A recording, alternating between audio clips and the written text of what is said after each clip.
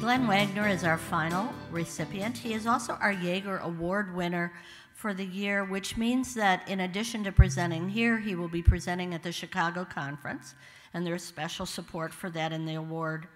He's for Fergus, Ontario, Centre Wellington District High School, and cooperative strategies are the hallmark of Glenn Wagner's science classes at Centre Wellington District High School. By using many learning strategies, Wagner is able to engage all of his students and formatively assess their learning. That seems to be a key. And let's go back to Glenn's presentation. We are looking forward to hearing Glenn's presentation this morning, and to our Yager awardee, Glenn Wagner.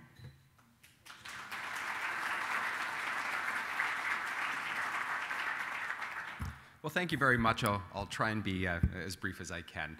I want to carry on a theme, and that is the idea of collaboration and I guess togetherness when it comes to learning science. And I'm going to share with you an idea here on the idea of knowledge building in the 21st century. This is something I've been playing with now for about the last 5 years in my classroom. And I've been quite stunned at the results that come out of this thing. And I'll start you off by giving you a picture here. Why does this happen? And I think we can all empathize with this. When our kids come into our classrooms, they are very, very curious, full of ideas and full of questions. Now, somewhere along the way, and we all know this, that we kind of beat the question asking out of them. And I'm not talking about the questions of clarification or the questions of understanding, but the real deep questions about how this idea of science actually works. Now, I think the picture on the right there is probably an exaggeration. I have to assume that there's going to be no classes out there that would look like that. But I do think, maybe, but I really do think that the right side, it does say something about what happens. And the research shows us quite nicely that the question asking really drops off when the kids get to middle school and into high school, and it's virtually non-existent. And I'm going to give you a quick argument here that perhaps is quite contrary to what we do out in the real world. And that's where this idea of knowledge building comes into play here. So here's the big question. What would happen if you took ideas and questions and put them at the center of the learning, right in the middle, right, as opposed to the textbook learning that we're all so used to and that we've been a part of? Okay. The thing is, though, we already know what this looks like, and all we need to do is go outside of the classroom walls, just have a peek. Because if you take a look, you'll see idea improvement, improving of a technology. So you start with something like the very simple car on the right, and over a number of years with the idea of improving the car with other people and asking questions and coming up with new ideas, you come up with a really fancy schmancy sports car on the right-hand side. All right? And we can see that further. Okay? We could start with the Walkman. Do you remember the Walkman? Yes, yeah. Holds maybe 12 songs or so, okay? But somebody came along and said, hey, let's improve this a little bit. And they got together and said, yeah, let's improve this. And now you've got the iPod on the right-hand side. And I'll leave it to your imagination, the number of improvements that was made from the left to the right, okay? And it's quite staggering if you really sit down and think about it. The iPods on the right hold, what, 1,200 songs, but probably even more than that versus 12 on the left-hand side. And a whole host of other innovations in there, all right? Creating of a technology where, medicine technology, where on the left side, of course, somebody with polio is, and medicine comes along and now you're saving hundreds of millions of children every year just with a simple dose. So there's an improvement in that area. Okay. And finally, in my area, this is physics, that's my thing. But on the left-hand side, you have the idea of Newton's gravity. It allows us to send men to the moon and satellites that orbit around the Earth. And that ugly thing on the right side, the Einstein's gravity. Look at, if you came here in such a way that on an airplane or a car that used a GPS system, chances are you indirectly have used that messy bit of business on the right-hand side in order to get here within a couple of feet. Okay? So somewhere along the way, the idea of improving something where Newton's gravity couldn't do that and Einstein's gravity could. So it doesn't have to be actually a thing, it can be an idea. Okay? So here's the question. Inside this room, probably everything in here is built around improving of an idea. Okay? Whether it's the clothes on your back, whether it's the food that we're eating, whether it's the technology that you have, at some point, everything has been improved over and over and over again. So if it's good enough for the world outside of the classroom. To me, I think we should be giving the kids an opportunity to play in this sandbox inside the classroom a little bit. And I think, like I said earlier, that's the theme of collaborative inquiry that I think is going to be a prominent in all of our talks here. So what is knowledge building? Well, knowledge building was developed about in the early 1990s by Carl Breiter and Marlene Scardomale at the University of Toronto. And they just had a vision of looking at the way expert organizations work and see if they can take that and bring it into the classroom. Okay? Since it works so well outside of the classroom, they thought, okay, well, how can we rejig this in such a way that we can get kids thinking about these ideas? Now, they came up with these 12 principles of knowledge building, and I'm only going to talk to you very briefly about 4 of them. And the first 2, I think, are quite standard among a lot of inquiry-based activities.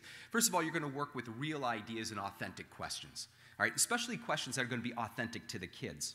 Right? You're going to develop shared learning goals. Now, the kids are going to do that. You're not going to do that for the kids, but the kids are going to take those questions and ideas and say, hey, what is it that we can do around those things in order to develop certain goals of learning that we want to go to? Now, the next 2 that you see here, the share knowledge among the community of workers and also improving upon each other's work, are really integrated here. In other words, if we find something that is really interesting, we want to tell people about it. The thing about starting this in the early 1990s is there really was no way of making this knowledge public. And if you take this knowledge, make it public, then you can work on it, right? Then you can see where the misconceptions are, or then you can see the aha moments and say, oh yeah, that would be great if we could take that idea and do this, that type of thing. And that really you couldn't do back in the early 1990s. But now with the technology that we have now, it's rather easy to do. And finally, the idea of improving on each other's work comes in hand with the idea of sharing that knowledge. So it's the last 2 that actually make the difference in this thing called the knowledge building community. Now, you're going to begin ultimately, and I think we all see this, with authentic questions, things that really interest the kids. So I picked 4 here. I could give you a gazillion of them, but these are the ones that actually the kids developed, believe it or not. These are the questions that they ultimately came up with. And you'll notice, by the way, that the questions are quite high level. They're not like, you know, how old is the universe? They may ask that question, but perhaps a more important question is you know, how do we know the universe is 13.7 billion years old, which is a really fundamental question and really gets into a lot of really interesting learning. I mean, most of those questions that you see here are cutting-edge questions. They're questions that, generally speaking, keep the experts up at night. So what would happen if you got the kids to actually work with these kind of questions? I mean, if we know it works out there, would it work in the classroom? Well, take a look. Now, I've used what's called the knowledge form database here, and what you see here, and I'll have to give a brief explanation here, all the little red squares that you see on the right-hand side are notes that have been posted by the kids surrounding the big idea of how black holes work. Like I said earlier, that's my area of interest in modern physics, and I get the kids to play in the sandbox that the experts do as well. And after an introduction to these particular ideas, the kids then start coming up with their own questions. And so what you see here with these red dots is the kids posting notes. And in between, there's arrows where the kids are actually building on each other's work. So there's a public record of what it is the kids are asking and then what the kids are following up with as it goes along there.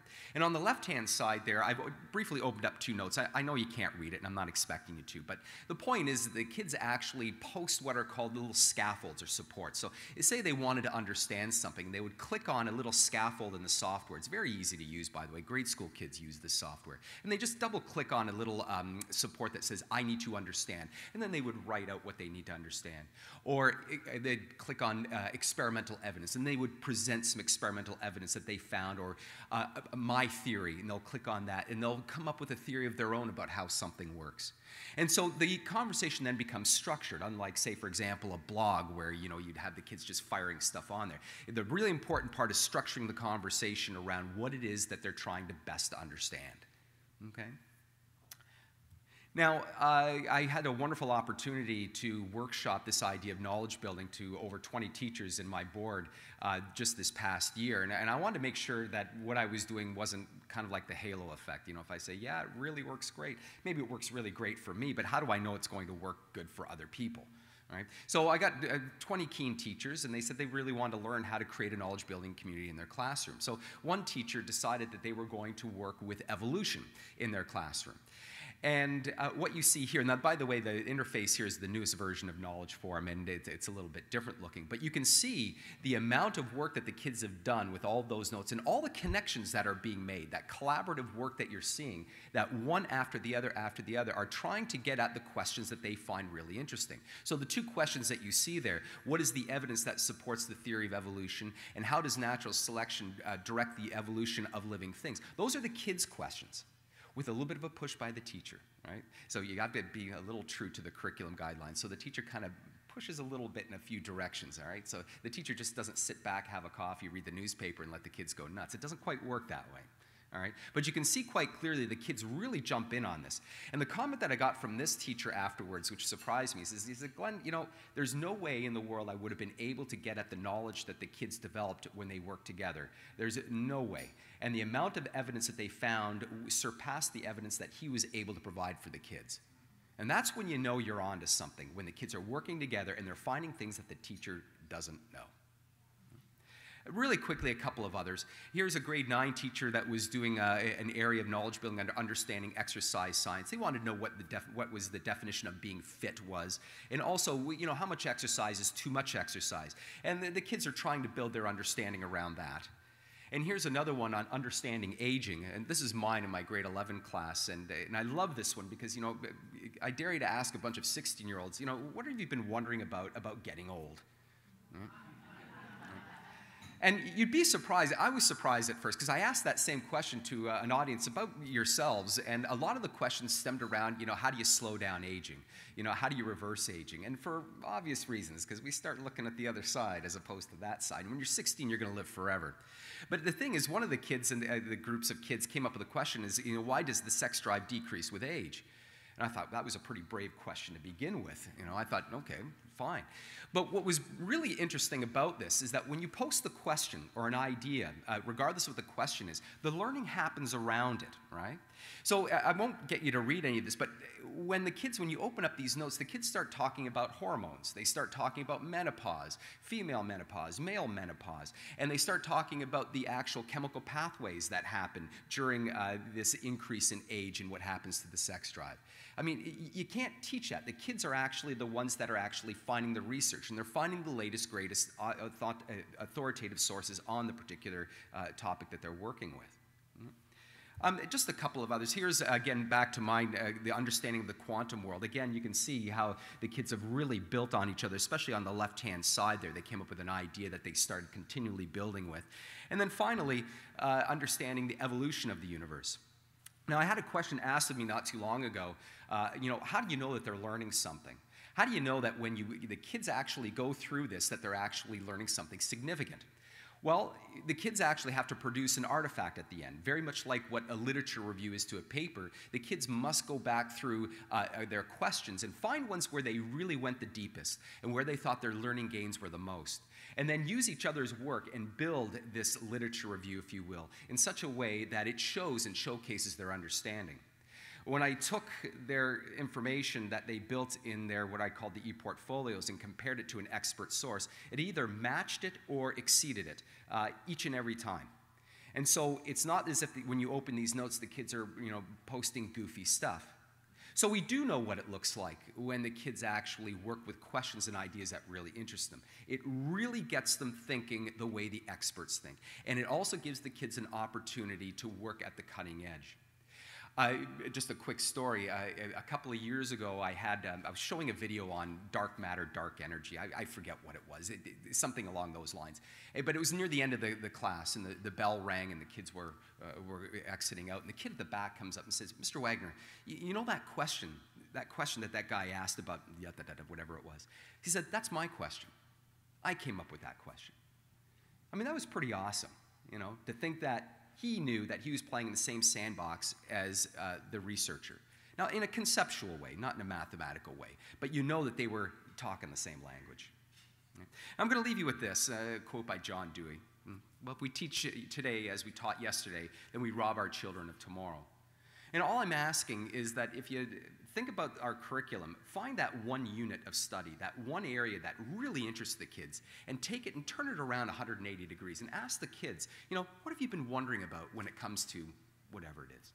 And then let them generate the questions, and let them generate the learning behind it. And you act as the coach, and you just simply say, hey, have you thought about this? Or, hey, maybe we can take that question and bring it up a level. You know, go higher up on the Bloom's taxonomy a little bit. Anyway, that's my big idea, and I'm starting to see more and more stuff outside of my own teaching that seems to strongly suggest that if they're doing that out in the real world, maybe we should be doing a little bit of it in our world as well. So thank you.